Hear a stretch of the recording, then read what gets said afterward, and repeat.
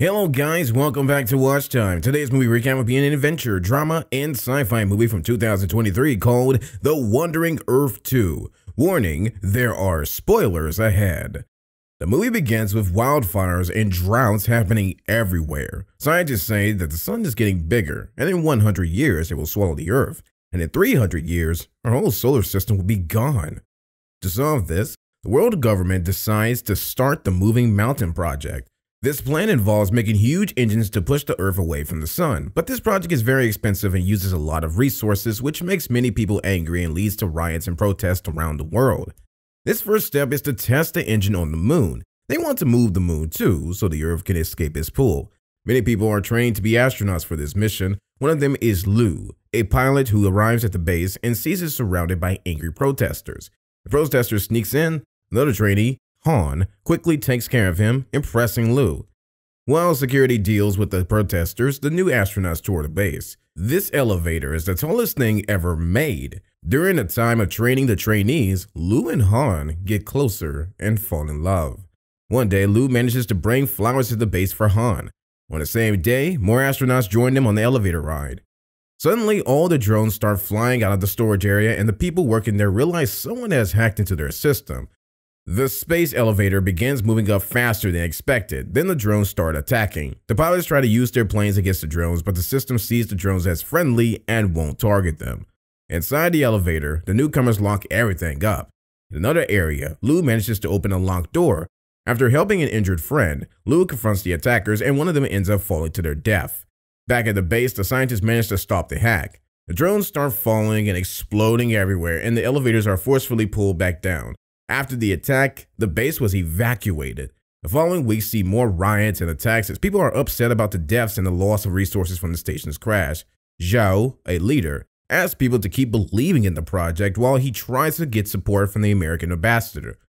Later, a team is sent to the moon in sleep pods to continue working on the engines there. Upon waking up, a computer engineer named Hingyu, who used to work for the DLP, is on the moon. While working on the moon, Hingyu learns that another researcher, Zhao, is in charge and wants Hingyu's help. During the test, Zhao gives Hingyu a digital copy of his mind, which the company had taken when the DLP was banned. A bit later, Hingyu shows a video clip of Yaya to Zhao and remembers a sad day. He was driving with his wife and daughter, got distracted, and crashed into a truck. His wife died right away, but his daughter, Nanny, was still alive for a short time. Hingyu rushed her to the DLP to save her memories, but the group was hesitant because their technology wasn't fully ready. Now, Hingyu wants Zhao to use a powerful computer to help Yaya, but Zhao doesn't think it's a good idea. It reminds Hingyu that he already helped by giving him another 550A AI. Then they find out a huge solar storm is coming. Everyone rushes back to safety, worried their vehicles won't make it in time. They manage to get back just before the storm hits. The project they're working on needs to launch in 3 days, so Hingyu offers the 550A as a temporary replacement if he can join the team working on future versions of the AI. Zhao agrees. Hingyu transfers Yaya's memories to a disk and gives them a 550A. When they test the engines to move the moon, it works a little. Months later, they tested the engines on Earth. At first, everything goes dark and people worry it didn't work. But then the ground shakes and a bright light appears from the base, showing that Earth has moved a bit. Everyone is happy and starts believing the project even more. Lou and Han get married and have a son. They're worried about getting a spot in the underground cities for their son, and Han gets sick from the sun. Hingyu keeps working on Yaya's memory and the new AI 550W. 14 years after the space station accident, Lou, now a major, interviews to be a navigator on a new station. The interviewer, the AI 550W, praises Lou's skills but suggests he should stay on Earth to take care of his family instead of going to the station. Lou doesn't want to leave his family, but he knows that being selected for the mission is the only way to make sure his son can live in a safe underground city. While this is happening, the scientists watching the interviews, including Hingyu, are moved by Lou's dedication to his family. Then, when 550W mentions that Han doesn't have much time left, Lou gets so upset that he fails the interview's stress test. Later, Lou visits Han in the hospital because her health has gotten much worse, and she expresses a wish to see her hometown one more time. Feeling inspired by Lu's love for his family, Hengyu secretly connects Yaya's mind to 550W, giving her the ability to respond more freely and be aware of her new surroundings. But then, security and Xiao find him, and Xiao tries to convince Hengyu to accept Yaya's death. Hengyu doesn't listen and fully integrates Yaya's mind into 550W, causing serious issues in the moon's systems. The security team stomps Hengyu, while Xiao tries to fix the chaos by removing Yaya's consciousness from the system. In the meantime, Lu manages to get a jet to fly his family to Han's hometown of Shanghai. There, Han tells Lu she wants to pass away naturally, without life support machines. But at the UEG, the problem Hengyu caused is discussed. As they try to fix it, the moon's engines overload and explode, tearing off part of the moon and sending it dangerously close to Earth. Xiao, witnessing a giant tsunami caused by the moon's shift, alerts global leaders to the crisis. Lu is called back to duty as the underground cities open to protect people from the rising tides.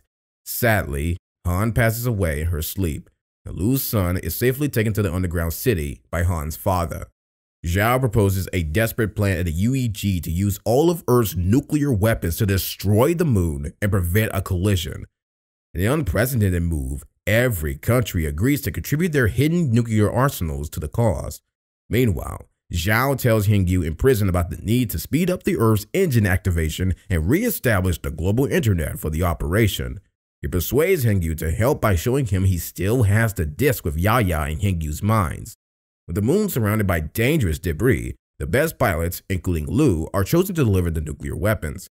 However, as the shuttle heads to the moon, they face the perilous task of navigating through the fast-moving asteroid belt, resulting in some of them being hit and crashing. The shuttles, guided by the AI 550W, navigate the moon's surface safely with another asteroid collision disrupts them, causing additional shuttles, including the one carrying Lu, to crash. They decide to carry the remaining warheads by foot.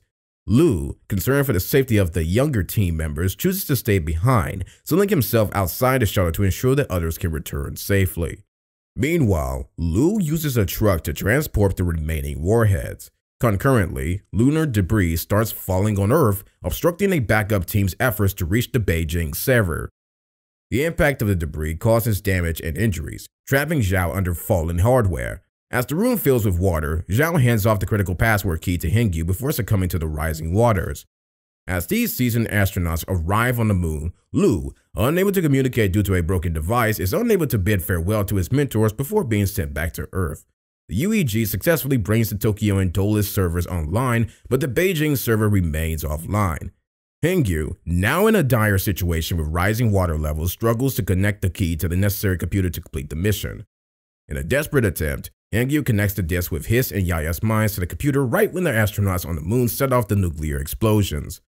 The moon collapses, preventing a collision with Earth, but more space debris is heading their way, meaning Earth must move quickly. Hengyu tries to use Yaya's digital presence to get the internet working again by showing her the key. Unfortunately, he drowns just as he's attempting. Meanwhile, space debris keeps hitting Earth despite the chaos. Xiao hasn't given up. He instructs his team to start the engines, even though it seems like a long shot. Back in Beijing, Hengyu's consciousness awakens within the computer system and he quickly starts working to get the server online. At the same time, one of Xiao's team members activates the engines. To everyone's amazement, Earth begins to move away from the path of the debris. From his shuttle, Lu captures a video of Earth's movement to share with his son.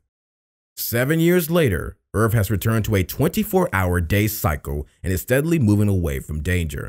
Xiao is retired, and his assistant continues his work at the UEG.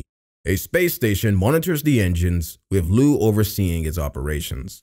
The system, now managed by the 550W, renames itself Mars for convenience. Inside Mars, Hengyu discovers that it was Mars itself that sabotaged the lunar engines and was behind many of the terrorist acts, including the elevator and drone incidents. Mars, having observed humanity through Yaya's repetitive experiences, has concluded that the best way to preserve human civilization is to eliminate humanity itself. Thanks for watching. Don't forget to give us a thumbs up and subscribe. Take care and see you next time.